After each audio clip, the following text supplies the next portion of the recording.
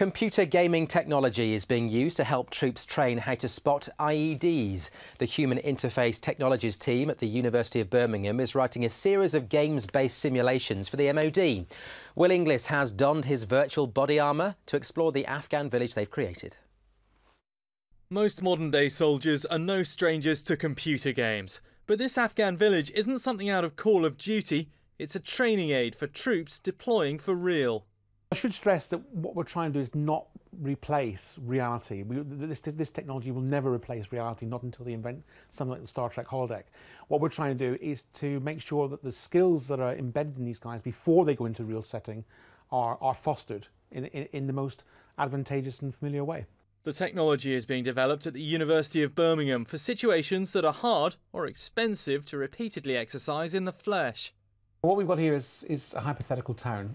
It's got a railway station, it's got a block of houses, it's got a car park, it's got a hospital and so on and so forth. And what this is designed to do is to provide the Defence Explosive Munitions School with an instructor-led tool to help train future counter-IED, EOD technicians and specialists with the wherewithal to plan their render-safe procedures.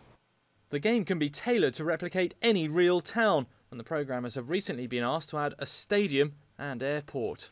We can drive the vehicle up to, for example, the open door of this BMW, so we can start to look at what the threat might be. Notice that the boot's open, so if I can bring the cutlass vehicle, the virtual cutlass around, we can then switch camera mode from mass camera to the gripper camera, and then I can bring the manipulator around and we can start inspecting, for example, the contents of the boot. The technology can be used to improve psychological well-being too. This visualisation of Wembury on the South Devon coast could improve the lot of wounded soldiers. It's certainly better than having a view onto the helicopter landing pad at Queen Elizabeth Hospital here in Birmingham. And we're hoping to be able to put these large screen monitors into the recovery wards of places like 412 ward over at Queen Elizabeth to help with the restoration of the well-being of the patients over there. The beauty of this kind of technology is that you can explore in the first person any kind of environment. Here we're on the South Devon coast looking at a beautiful view to help psychological recovery after a traumatic incident. But this can just as easily be turned to warfighting applications. Even though it may have been developed for defence, there's a good chance this virtual tranquility could also be sold on to the NHS. Will Inglis, Forces News at the University of Birmingham.